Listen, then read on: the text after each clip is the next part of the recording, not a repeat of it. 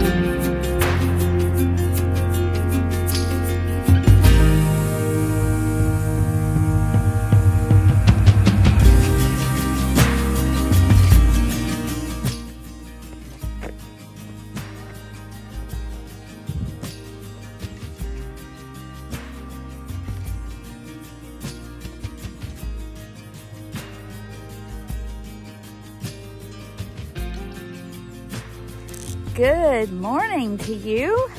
It's been a while since I've made a video. I was thinking about that last night. I have been hiking with friends, and so I really just haven't stopped and had a quiet moment to make an updated video, and that's a good thing, to be hiking with friends. And so I've had a really good time with that. And then yeah, so I've just been preoccupied. So forgive me, my apologies. But today is Saturday, May the 11th. It's the day before Mother's Day, and it's also the day after my daughter Claudia's graduation. So congratulations to my kiddo. She graduated from Liberty University with her master's degree in graphic design. And super proud of my kid, super proud of all 4 of my babies. But it was really an honor to literally hike to her graduation. A sweet friend named Scott came and picked me up from the middle of Shenandoah National Park and drove me to Charlottesville, where another sweet friend allowed myself and my husband and Claudia to stay in one of her rental homes. So it's just been absolutely perfect. God provides, y'all. God really provides. But prior to that, y'all, I've had so much fun hiking with MacGyver, Sweaty Betty, and St. John, and oh my goodness, Numbers and Dingo, and my three section hiker friends, Doughback, Boot Lips, and Hummingbird Guru. It's just been a great time, y'all. It's been so fun. Words just can't put it into, words can't express it. How good it's going right now. I'm strong and I'm healthy, and I'm just really spending time with some really cool people, and I'm getting to talk about Jesus, so that's even better. But yeah, so yesterday Claudia graduated from Liberty, so I took 2 zeros. I'm back on trail today. I think I'm doing 13 miles today, which in the regular world seems like a long way, but it's really not out here on the trail. So I should be there this afternoon. Yeah, so looking forward to lots of other things that are about to happen. Meeting up with some new people, meeting old friends that are driving up to say hello.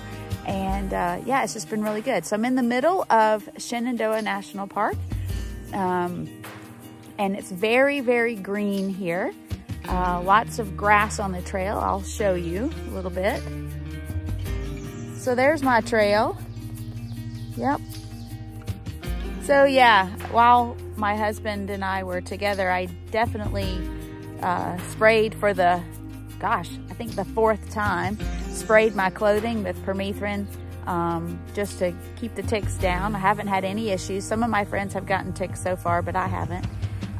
Seen a lot of deer, bunny rabbits, and I've seen a couple of snakes, but not any poisonous ones. My friends have seen some poisonous ones, but I haven't. I have not seen a bear yet, which is fine with me. And anyway, so yeah, I'm hiking 13 miles today to a shelter, and it'll be fun to see who all's there, because I'm like 2 days behind my normal hiking crew. So it'll be fun to see who shows up at the shelter tonight and who I get to talk to and hang out with. Anyway, you guys have a great day, and remember, Jesus loves you.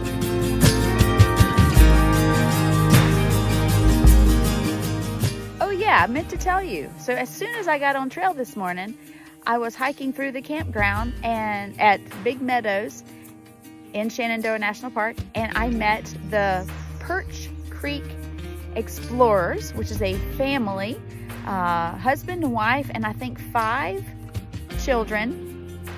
I think it's 5, maybe 6. And they are thru hikers, 2020, 2021. So yeah, and they're actually going to trail days, and they're going to be one of the speakers at trail days. So that was a real honor. They prayed for me, and I got to pray for them. So that was really fun. So you guys look up Perch Creek Explorers.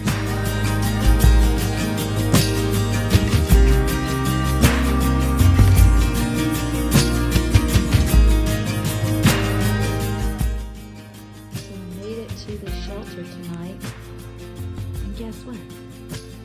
No one else is here.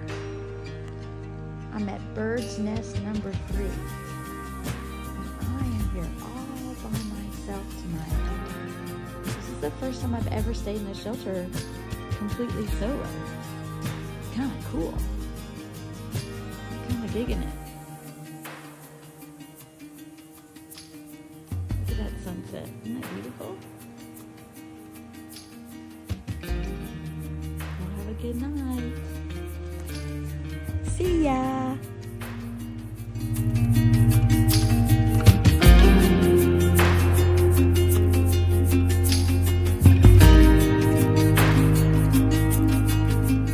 Hey friends. Well, today I'm doing something that I have not done before. I have decided to forego the shelter area and tent at the top of a mountain called the Cliffs. I'm at mile 960 for my trek. Here's my tent. Yeah, you can see my shoes. No, I'm not sitting in there. Looks like it though, doesn't it? All right, so let me show you where I'm camped. So I'm gonna walk over just a short ways from this tent site. And look, I can't wait until the sunset. I will definitely be posting pictures for sure, because here is my view for the night. Whoa.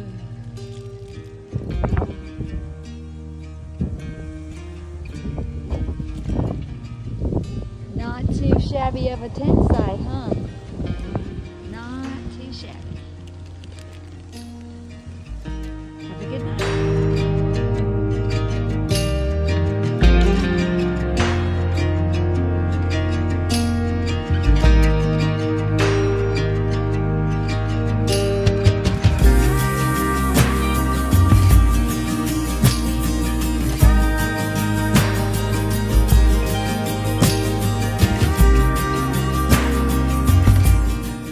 Good morning, friends. It's a Monday after Mother's Day. I did something this weekend that I have never done before. First, I spent the night in a shelter all by myself. Ooh. And then second, last night I tented at the top of a mountain by myself. It was really interesting. You know, this whole trip, I'm almost 1,000 miles in, and this whole trip I have been surrounded by people. But since getting off trail for just 2.5 days, I am now in isolation for a few days. And at first it felt really, really weird. But I have to tell you, the Lord has taught me some valuable lessons these last couple of days. Number one, and the most important thing, is that He never leaves us or forsakes us. He loves us. He's always with us. And even when we feel alone, friend, we are not alone.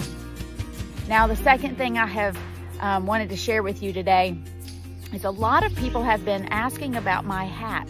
Love is greater than fear. And they're asking tons of people every day, oh, I love your hat. I love your hat. And then the other day I met a family and the dad said, I like your hat, but what does it mean? And I thought about that, and here's what it means to me. First of all, Jesus loves us. I say it every time, but it's so true. Jesus loves us. But the question is, do you love Him? That's the big thing. If you love Jesus back, Jesus wants to be in union with you. He wants to be one with you. He doesn't sit up in the clouds with His arms crossed telling us what to do. He loves us. He wants to be in union with us. So that's love. And that kind of love, where Jesus, who loved us that much, where He wants to have such good communication, such closeness with us, that He was willing to come to earth and die a horrible death on the cross for us. That is true love. And that, for sure, overcomes fear. The Bible tells us, I think, 365 times in some form or fashion, do not fear. Because once we give it all to the Lord, there's nothing to fear. He's got it, y'all. He's got it. So I just had to preach a little bit this morning and just share a little bit about my hat. I am leaving Shenandoah National Park today and headed to see some really, really good friends. Can't wait to show you the pictures. Remember, Jesus loves you.